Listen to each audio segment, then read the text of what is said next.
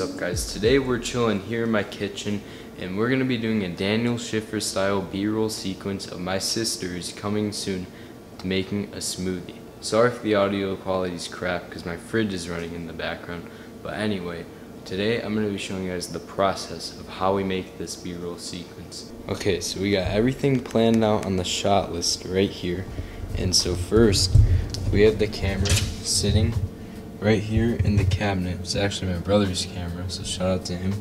We're gonna have Penny right here, and she's gonna open the cabinet, take out the blender, put it over here, and then close the cabinet. Okay, so you're gonna walk up to the cabinets, you're gonna walk up, open them, pick up the blender, bring it over here, walk back, and then close the cabinets. Okay? Okay, pick up the blender. Okay. Walk there. Put it there. And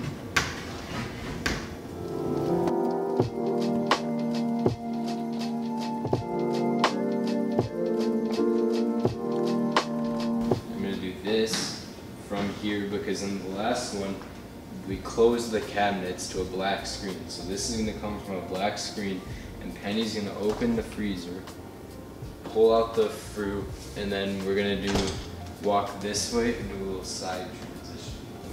Ready? Go.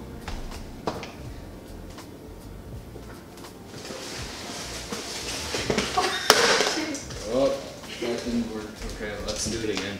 Okay, so you're gonna walk this way, and I'm gonna be behind you the whole time.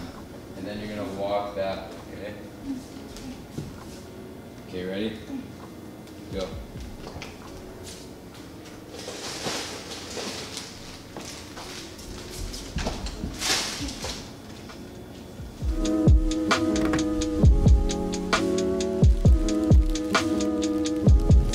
Okay, so for this next shot, we're gonna have Penny.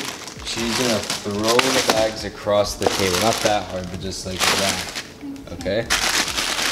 Okay, so our image was a little dark, so we got the good old aperture ALM9. Put this guy right there. Okay, ready? Go.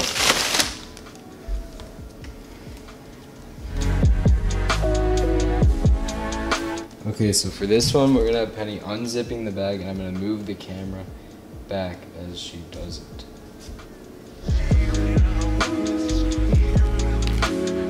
Okay, so you're gonna take this off. Wait, I'm gonna move this back. You're gonna take the blender cap off, put it down. Okay. Okay. Boom. Take it off. Like. Just tip the whole bag upside down and shake. Ready, go. That was so good. Oh shoot, one of them. That was good, that was good. Okay, now do it like from high though, so that I can get a cool shot. Or just tell me when to stop. Okay, pour. Oh, I went out of focus. Okay.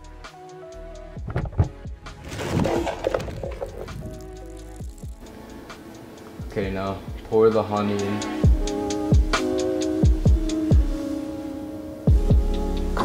It'll keep. Oh, no. Tell me when to stop. Okay, that's good.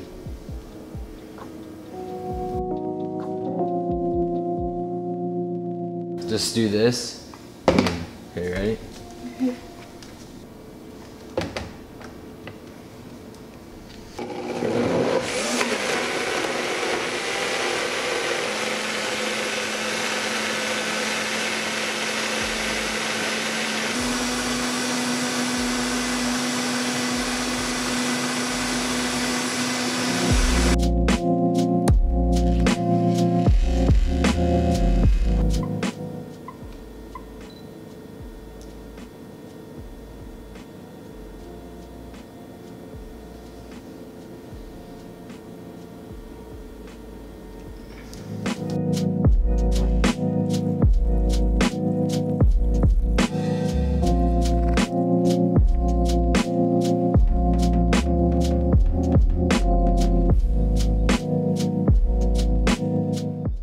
Alright guys, so those were all the shots behind this little sequence.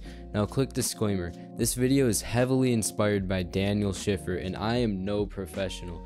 So if you want to really see some professional videos of this style, definitely check out Daniel Schiffer because he really knows what he's doing. Anyway, if you guys want to make a sequence like this, here's a few tips that really bring it to the next level. Now the first tip is to use sound effects. If you heard my video, I included a lot of sound effects, from the bags ruffling to the opening and closing of the cabinet and to the sounds of the blender, and a lot more. These sounds really help bring the video to the next level because it makes the viewer really sort of not only see but subconsciously hear what's going on.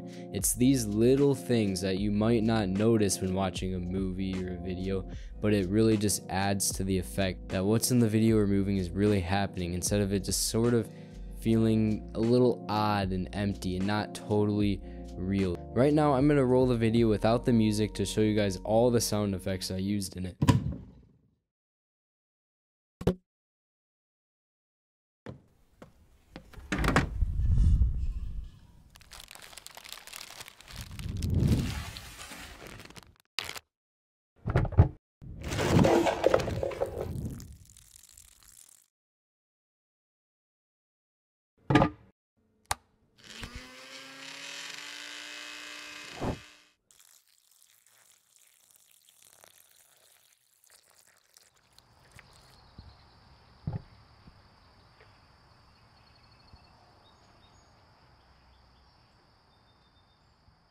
And also, I recorded some of the sound effects, but a lot of them I used from Epidemic Sound. Now, I'm not sponsored by Epidemic Sound, but they do have a pretty good sound effects library. But Epidemic Sound, if you want to sponsor me, I got you. Now, the next tip that will really help you with these videos is to use J cuts and L cuts. If you don't know what that is, a L cut, yeah, it's kind of, you have to think. An L cut is when the sound from the previous clip continues into the next clip. And a J cut is when the sound from the next clip starts in the previous clip.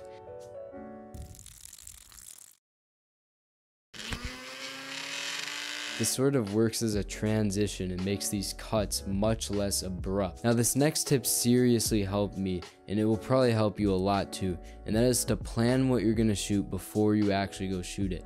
What I did is I wrote it all down in my notebook. This seriously helps you know what you're doing instead of thinking about it and getting all confused and not really knowing what to do when you're actually shooting it. Having a plan beforehand makes it so much easier. So that was a fun little sequence to make, and I would love to see all of your sequences. So if you make one, you should send it to this Instagram because I would love to see it. So I challenge you to go out and make something. Maybe a little sequence like what I just showed you. It's a lot of fun and you really learn a lot from it. And who knows, maybe if you DM it to me, I'll do a little giveaway type of thing. Who knows?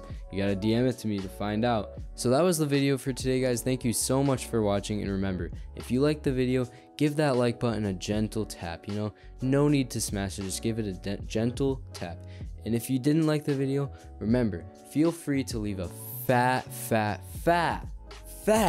dislike. Okay guys, but if you leave that dislike, make sure you comment why.